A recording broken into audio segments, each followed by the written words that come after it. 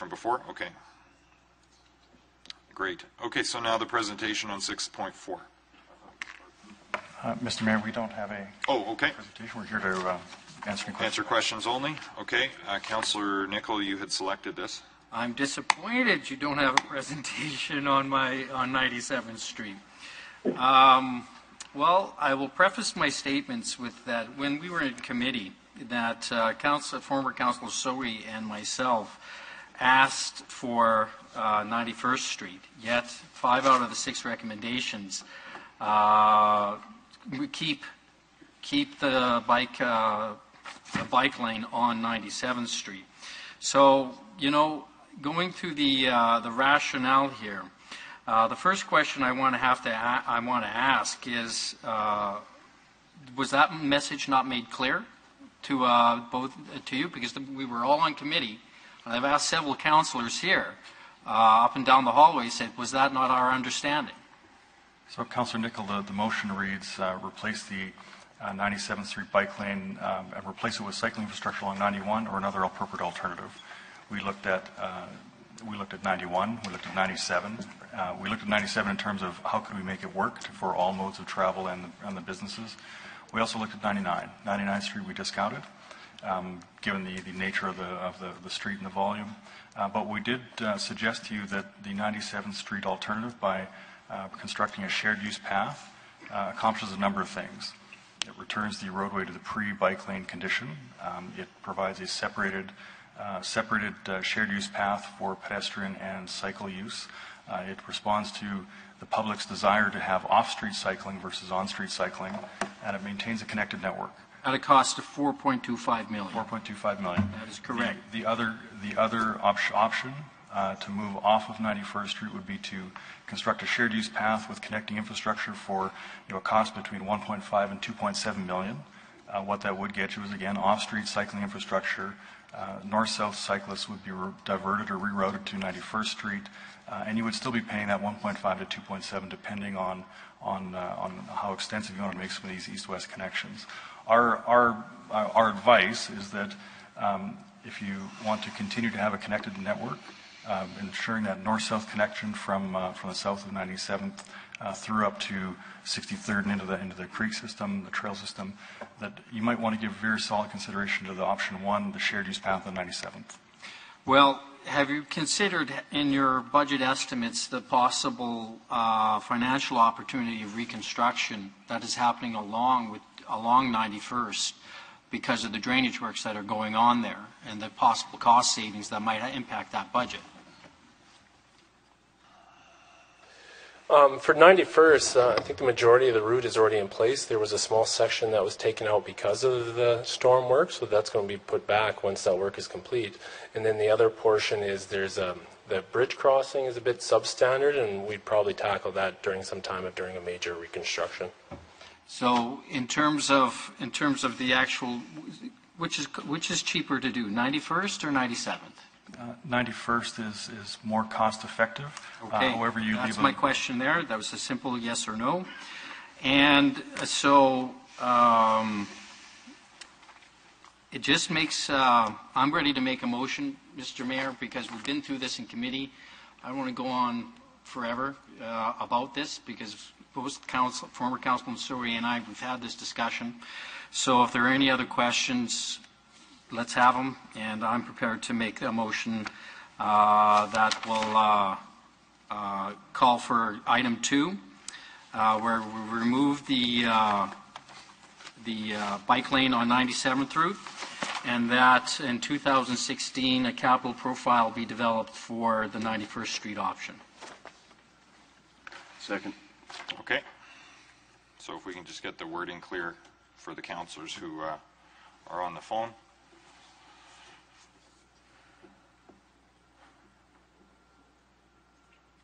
Have you got something, Madam Clerk? We're just working on it, and we're going to get it put. MJ's going to put it into the system. Can I just check, Councillor Nicol, that the direction would be that administration remove the bike lane on 97th Street, and that in 2016 a capital profile be created for. Sorry. For the for option 6. Option 6. Okay. 2 or 6.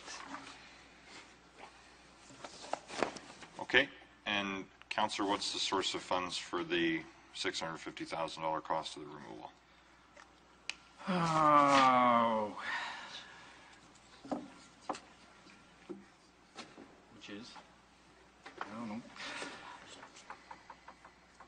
Would you guys give me a recommendation where I could dig up that money?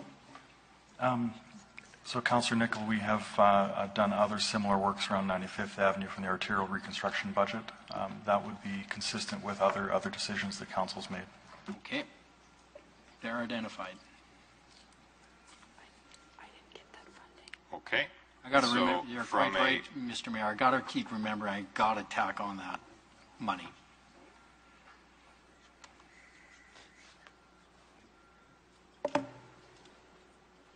So if you can just amend the, or update the motion to reflect the source of funds for the expenditure for option 2, because doing option 6 costs nothing to prepare the profile,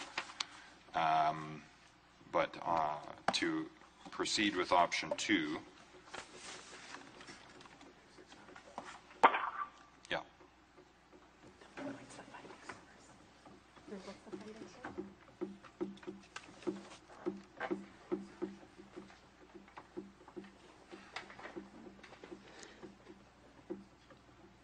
Can I just read what we got from the general manager? That administration move and fill in the on-street bike lane markings on 95th Avenue from 149th Street to 189th Street. That's Not 95th, 96th. That's the wrong neighborhood.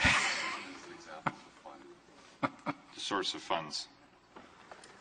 I'll just say it for the councillors online. And the funding source will be from the Capital Profile Arterial Road Program Arterial Renewal Composite, number 15-66-1020. Okay, and I think it might be helpful to split this into 2 pieces. One is to move ahead with 2 at the cost of $650 with the funding from that funding source, and 2 is capital profile be created for option 6 with source of funds from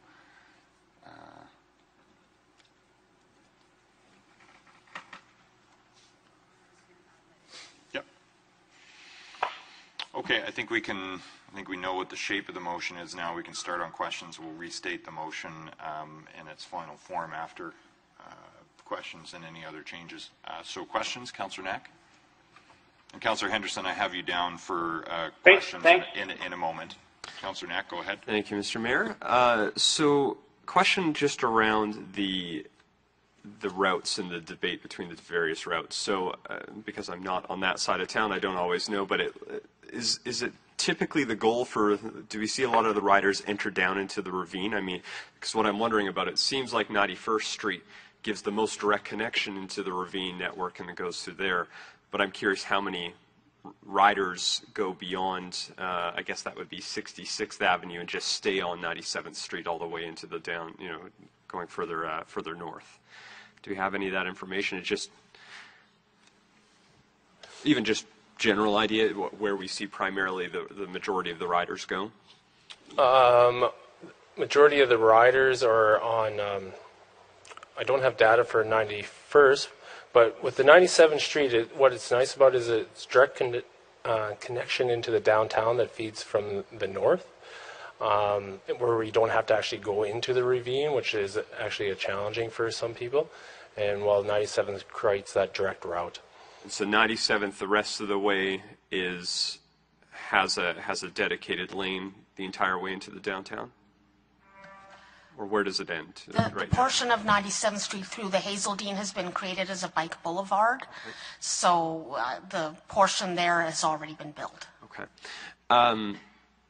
So the general question is, with regards to timeline, if we're going to see remove, let's pretend for a moment if we weren't going to remove. When we do snow maintenance during the winter, do we create windrows on those 2 lanes?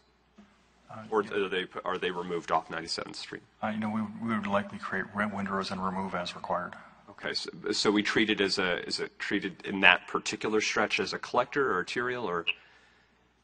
I believe that would be a collector classification. Okay, so it wouldn't. So yeah, the collector, therefore, windrow would only be removed as required, not under the new policy of the minimum lane width. Okay, that's information helps right now. Thank you. Okay. Next up is Councillor Henderson. Yeah, just, I mean, and these are some questions I asked back at the time. I guess my major question is, this is we're basically, by doing this, we'd eventually be pulling something out of a major corridor, which is basically the Calgary Trail corridor, 99th Street, which we can't, neither of which we can use, and creating a kind of 15-block gap between that and 106, between 91st and 96th Street, correct? Councillor, no, that's correct. I'm not sure the block length, but that's correct. Well, 91 to 106 is 15, I think, by my count. Yeah, from that way, yes. Math is still working for me. So, and as well, this is part of the groups that I've heard from that use it. This also is what connects down from the south of the city to the velodrome, is it not? I believe it does. And as I think, as Councillor Knack already asked, we've actually just finished doing work through Hazeldean with some closures in there to actually make this the route that connects all the way down to the 83rd piece that we're going to be building and all the stuff that's in there, correct? Correct. Part of the Hazeldean neighborhood renewal included some bike facilities and accommodations for bikes. So part of the reason you weren't recommending 91st is because it actually, although it might be slightly easier to do, it doesn't connect as usefully for a whole bunch of different users and leaves a gap, correct? Correct. The 97th Street north-south linkage does enhance that connected network of cycle routes. And my memory is from, which is why, because my memory was a little bit different from Councillor Nichols, that we did indeed ask you to go back and look at ways in which we could mitigate what actually was just a few blocks of parking concern is my memory. It wasn't the whole length. There were some specific businesses that were having challenges with this. What worries me a little bit about this motion is we're taking a great big hammer to deal with a great mallet to deal with what actually is a fairly localized concern. And I guess that's why the motion was worded the way it was, to see if there was another way to deal with that localized concern. So is there something in between here that could deal with those businesses that I think my memory was it was largely a restaurant that couldn't get vehicles into its parking lot because they wanted to park on the street? Are there other ways to mitigate that might be less draconian? Councillor Henderson, we looked at a number of options. The option we're recommending was a shared use path that would allow for the parking to be reinstated on 97th Street, but we also looked at options along the full length. But we also looked at an option that would reinstate parking on one side of 97th Street while still maintaining the on-street bike lanes. And we could do that? Yes, we can do that. It will not add back as much parking as was previously in place, and it does not give cyclists the segregated facility that they would prefer. But it's hard to remember, but my memory was it wasn't the volume of parking, it was the kind of parking that was available, and the fact that for people with big trailers and stuff, it was hard to get into the parking that was there. So it may not be a volume problem. It may be a quality problem, which could be dealt with by putting one side of the street parking back on, could it not? Pardon me, that could certainly add some parking for the larger vehicles. We noted that there is a parking lot for smaller vehicles and that it's not over capacity whenever we've gone out and surveyed it. Yeah, no, I don't remember this being a volume of parking issue. I remember it being about specific kinds of vehicles that couldn't easily get in. And so, I mean, I guess I would be interested in knowing and going back whether or not getting one side of the street parking might answer that problem in a far less expensive way. I mean, it'd be great to see a multi-use trail down there, but I'm skeptical that we're going to put that funding in, or that would be our next priority. So it seems to me putting the one side, would it be possible to do the one side of the street parking just for that section where the issue was raised with us? Because I'm not sure it's the entire length. I think it would be possible to do it just for a short length. However, I think if we were trying to put in a good facility for cyclists, we'd like it to be consistent along the route. And so if we can reinstate parking in one area, we might as well do it along the route. Okay, well, I'd be far more attracted to that kind of option than what seems to me is a much more major option here to deal with a specific problem that probably dealt with more easily and allow everybody to use the road. Thank you, Councillor. Councillor Ushery. Thank you. So what, just help me understand here, so is the current, is the proposal for number 6 that Councillor Nicol wants, is that going to be segregated then, bike lanes from traffic, or is that, is anything in there going to be marked, like marked on the roads?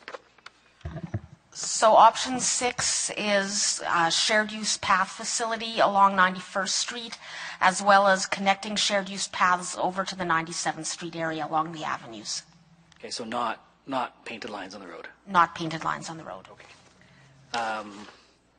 Which is what we have now, correct? Currently, we have painted lines on the road just on 97th Street. 97th, okay. And, okay, no, that's all. That's my only question. Thanks. Councillor Walters. Thank you. So I'm just confused about option 6. So that's primarily already there. Like it's just about complete the 91st Street, the multi-use trail. That's correct. Except for the sort of 11 block stretch from 23rd to 34th, and there was no plans ever to complete that, regardless of concerns about 97th.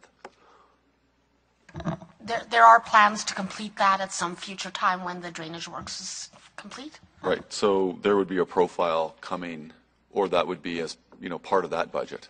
So I'm wondering why we need to create a profile for something that you're already going to complete. There's the east-west connections onto 97th Street. So those are additional. Yes.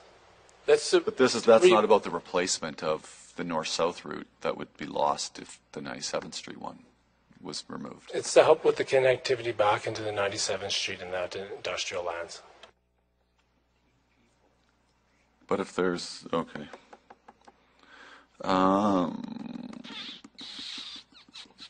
And then to advance, at least to have considered, because, the clear message, at least what, I've been no great defender of the painted lanes, but I've also been pretty focused on if we remove those, we need a alternate separated trail in and around the same spot. So the profile could be advanced if someone moved that we would have the 97th Street one that you're recommending as part of the consideration too. Councillor Walters, that's an option for council to consider. That was the basis for our recommendation for that consideration, is that it maintains the connected network. It's in a similar location to where there are bike lanes now, and it would be a separated off-street facility. Okay, because I think we know that if we want separated infrastructure, it's going to cost more than the milled in, the thermoplast or the paint in conjunction with arterial rehab, right? Yes. Okay. Councillor McKean. Thank you. So the difference between the 91st Street option and option 6 and option 1, is it $1.8 million? So 2.7 to 4.5, is that right?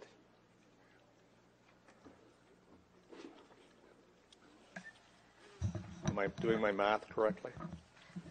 That sounds correct to me. Because it's 2.7. If we were going to use the 91st Street, it'd be 2.7. That's correct. And the advantage to 97th Street is it connects an existing network, makes a little more logistical sense for a bike network. It does connect our network a bit better, yes. Well, I'll tell you, I will support, because I think we're going to be consistent, I will support the first part of the motion, but I will not support the second part of the motion. I don't think we're, and let me ask this, have we done any consultation on this latest report? No. So I think that's my other concern. I think in both these other cases where we removed lanes, there was quite a bit of consultation. Here, I'm a little bit concerned about that. I'm also concerned that we might be throwing good money after bad here, and that Councillor Nichols' concerns about 97th Street, I totally understand, and we've been consistent in removing some lanes in other areas, but it would seem to me that the best option would be to we wouldn't be affecting traffic with the shared use facility on 97th. That's correct. It would be separated off the roadway. So Councillor Nichols' concerns would be addressed, and we would spend $1.8 million more for a direct connection along there. So that would be my preference. Thank you. Councillor Esslinger? Actually, sorry, just before you go ahead, Bev, do we want to extend to complete this, or because after Bev it'll be orders otherwise? So. Okay, some folks have a meeting, so we'll go to Bev, and then depending how long there is, we'll come back to Councillor Walters because the board's almost clear. So, Councillor Esslinger, I'll start your time again. Go ahead. Thank you. My question is, have we, similar to Councillor McKeon, have we talked to the community along 97 about your proposed changes? No, we haven't. Because I think loud and clear we heard that 91st was preferred, and if we're going to even consider changing it, I think we should have talked to them. Were there plans to talk to them before you went ahead with this, or just we're going to change it? Councillor Esslinger, one of the messages from the 97th Street businesses was that the existing bike lanes were not working for the neighborhood or the community and the environment, and option one would actually create a wider shared use path to take bicycles off, reduce that conflict. Okay. Well, for me, I would support both of these motions because I think that's what we heard. And what we're doing is preparing a profile. We'll have another chance to debate that. So that's my understanding. That's all. Okay. Councillor Walters, do you have more questions or on debate now? An amendment? Okay, go ahead. So I would like to add that to bring back a profile for option one as well, and then some comparative of pros and cons of those two options, so that when we debate option 6, we can also debate option 1. Second that. Okay. Is the wording of that clear? So the report that would come back with the new capital profile for option 6 would also include the profile for option 1 and a pro and con of the, or compare and contrast to the two. Okay? On that amendment, Councillor Nicol? Yeah, just to speak to it, I have no problem with the cost comparator. I think that's a fair and reasonable ask. And but I do think you'll find from safety, from the community, from a whole host of reasons that I can speak towards, that the existing route does not. Anyways, I'm not against it. I'm for comparators for benchmarking purposes. It makes good sense to me. Okay. So cost and benefit, we'll see that. Okay. On Councillor. As long as that 600,000 stays in there. Yeah, this doesn't affect that part of the motion. This exactly. is on the point, the second point. So on Councillor Walters' amendment to add the option 1 for consideration in the report back. Wait. Yes. It says option 2 in the. So it's the amendment up at the top? The amendment. Oh, sorry. It's the part above the start is actually the amendment. And it refers to the second point in the motion, which is about the capital profile. So we've heard from the two councillors by phone. Everybody else, please vote. Display the vote. And that's carried. Is there anyone else wishing to speak? Because we can vote before lunch here if not. Okay. I'd like to vote motion to be split. So we'll vote on them separately. So on the first part, which is the removal with the source of funding from the road repaving budget, please vote. No. Yes. Okay. Everybody voted? Display the vote. And that's carried. Sorry, that's backwards. Councillor Henderson was the no. I know their voices are similar, but I kid. Okay, and then on the second point, the bringing forward of the profiles. Please vote. Yes. Councillors? Yes. Okay, and display the vote. And that's carried. Okay, so that has at least been dealt with. When we come back, we'll be on the vehicle for hire bylaws, and then we'll chip away at the rest of the agenda in order. Thank you. Now departing. Bev. Now departing. Ben.